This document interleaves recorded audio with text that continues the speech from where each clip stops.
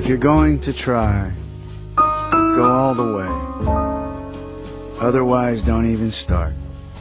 This could mean losing girlfriends, wives, relatives, jobs, and maybe your mind. It could mean not eating for 3 or 4 days. It could mean freezing on a park bench. It could mean jail. It could mean derision. It could mean mockery, isolation. Isolation is the gift. All the others are a test of your endurance, of how much you really want to do it, and you'll do it, despite rejection and the worst odds, and it will be better than anything else you can imagine.